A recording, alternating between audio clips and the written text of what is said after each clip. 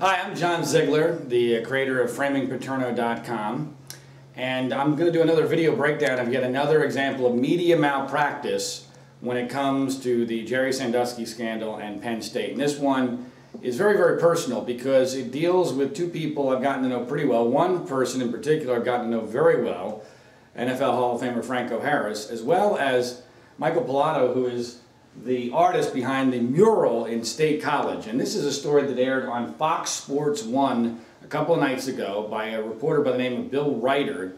Although I'm going to tell you a lot of interesting things about Bill Reiter's reporting on this that you have not been told, that I think is going to give you a much different perspective than what viewers of Fox Sports 1 got on what really happened here. Unfortunately, it was all too common for this story, which has been absolutely ripe for media malpractice since the beginning. So I'm going to play a few clips of this, stop it and comment and give you the real insight on what actually was happening here. But here's how this story started. Even in a downtown mural created by artist Michael Pilato, Sandusky was in that too, and his very presence in a simple image tarnishes everyone else.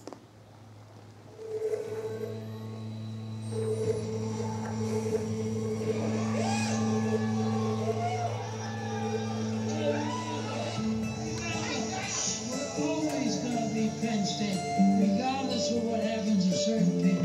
We're Penn State. Charges were brought against Paterno's former defensive coordinator, Jerry Sandusky. He's the former Penn State graduate. Under fire for what he could have done to protect the having numerous charges coming from multiple. Joe Paterno is no longer the head football coach.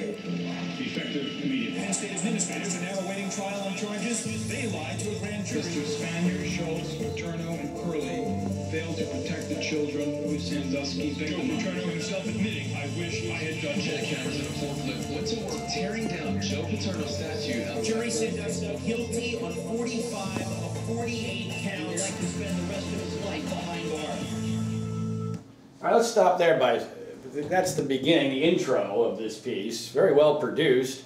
Of course, you may have noticed that they put in the statement there from Joe Paterno, I wish I had done more, without, of course, the most important part, which was in hindsight, which always gets left off whenever they're trying to claim that Joe Paterno admitted guilt when he did no such thing, because he had no guilt.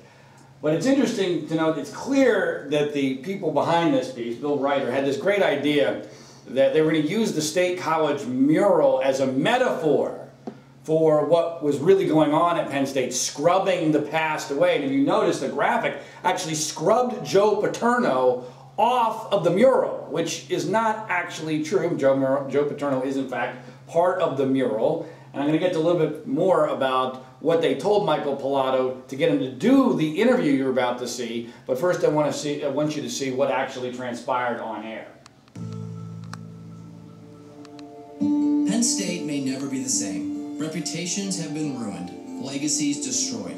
2 years later, Happy Valley remains a damaged place, still trying to understand itself. One man's evil changed everything, from the most powerful men at State College's most powerful institution to men like Michael Pilato, whose artwork to honor an idea contained a lie behind it. You know, I drove up 2 days after we all heard the news and painted him out of the mural. A lot of people were asking me, when am I painting Joe Paterno out of the mural? I get hate mail. I get, letters from people that are pretty upset about Joe being on the mural. It's my own personal opinion that he really didn't know, didn't cover it up. Like so many other people in this community, he was fooled.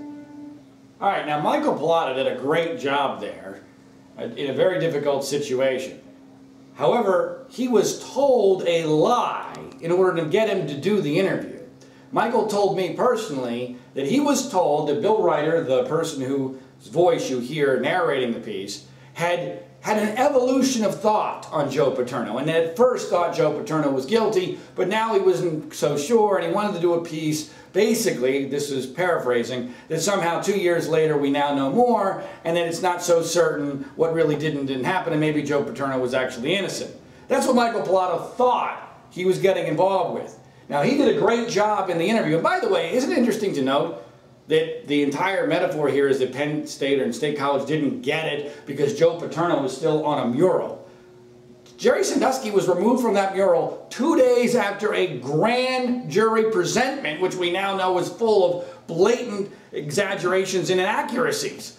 2 days he was removed from the mural. It's not as if State College and Michael Pilato didn't get it or didn't bend over backwards to allow this media narrative to be credible and not do anything that would be seen as somehow fighting the allegations here. So that's Michael Pilato. Now, it's interesting to note that Franco Harris was told exactly the same thing about the nature of Bill's evolution of thought. And as we're going to see here in just a moment, Franco Harris does an interview, which I am convinced was done under the similar false pretense, because Franco told me exactly the same thing, that he was told through a third party that this reporter, Bill Ryder, had an evolution of thought and wanted to present a fair expose 2 years later on the whole Joe Paterno angle of the Sandusky scandal. Listen to how Bill Ryder introduces and tries to demolish Franco Harris in this piece. Beyond Sandusky is fair game for the righteous anger and outrage his crimes produced in the rest of us. Do we listen to a man like Franco Harris, a legend dancing along the lines of extreme loyalty and conspiracy theories? This is someone who's gone from a Hall of Fame player to someone so convinced the Free Report is a hatchet job that his advocacy for Paterno borders on paranoia and obsession. We know. Paranoia and obsession, and he's a conspiracy nut. Now basically what Bill Ryder is doing there is saying, we're going to show you an interview from a famous person, an NFL Hall of Famer, that you're not to believe because he's a crackpot and a nut, even though we're not going to tell you what he has said, what he has done, what he believes in that is remotely consistent with that charge. And for Bill Ryder to get an interview with Franco Harris under a false pretense, and then to do a hatchet job on the only prominent Penn Stater who has had the guts and the courage to stand up for the truth of this matter is beyond outrageous even by the standards of this particular story. Now here's what Franco actually had to say, which is really pretty good. We know that Joe had been falsely attacked and accused, and so that drives us. If Joe had one inkling that Jerry Sandusky was a pedophile, this one little inkling, believe me, there'd be no cover-up, and he would have been the first one to move forward to do something. Our goal was to restore Joe's legacy. We know who Joe is. It's not the picture that they painted. All right, now all that is fantastic from Franco, but the viewer has already been told he's a nut job and not to believe him. And by the way, this notion of obsession, this really gets me, because somehow it is a negative to be obsessed with trying to fix an injustice. That somehow, because you are driven and are willing to risk your reputation, your resources, your potential livelihood in the future, and all sorts of other things in order to try to fix what you strongly believe is an injustice, that somehow that's a negative? How is that not a positive? Franco Harris deserves an enormous amount of credit for having the guts to stand up when no one else would. Not one other prominent Penn State person would stand up because they were afraid. They were all cowards, except for Franco Harris. And this is what he gets after being fooled into doing an interview, which, by the way, Bill Ryder didn't even do. And Bill Ryder didn't do the Michael Pilato interview. And I'm told he may not have done any of the interviews in this particular piece. Now, I actually contacted Bill Ryder via email. He did not return that. And on Twitter. And I simply asked him a question. What conspiracy does Franco Harris believe in? What conspiracy? And he finally responded by taking a shot at me. Not saying anything about Franco Harris. The reality is, he has no answer for that. He did not answer the question, and instead simply decided he was going to take a shot and then run. So here, he gets an interview with a false pretense with Franco, doesn't actually even do the interview, calls him a conspiracy nut, and then won't even answer the question, what conspiracy does he believe in? And remember, we're not the conspiracy people. Louis Freeh is the only person here who believes in a conspiracy. He believes in a criminal conspiracy to cover up crimes without any evidence whatsoever and without a logical narrative that makes any damn sense. And yet Franco Harris is the conspiracy guy? Here's how the piece ends, wrapping up this beautiful metaphor using Michael Pilato's mural to make their point, unscrubbing Joe Paterno from the mural, and then an interesting Q&A with this lying scumbag of a reporter. Students, one man doesn't represent all of us. A lot of people have focused on one part of the mural. There's over 360 people on that mural, inspirational figures. That's really who we are. That's the culture of State College. Joined now by Bill Ryder. Bill Ryder, you did a fantastic job with that piece. It's hard to believe it's been 2 years since that unprecedented and horrific situation on so many levels happened.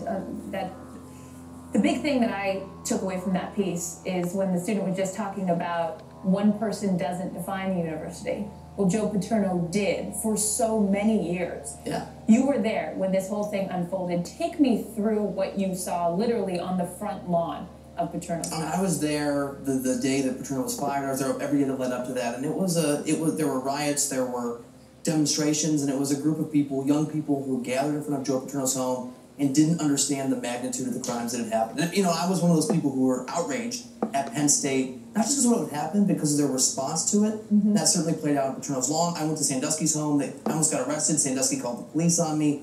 There was just an aura and a feeling in Happy Valley. They didn't understand this was bigger than football. Way bigger than football. And now...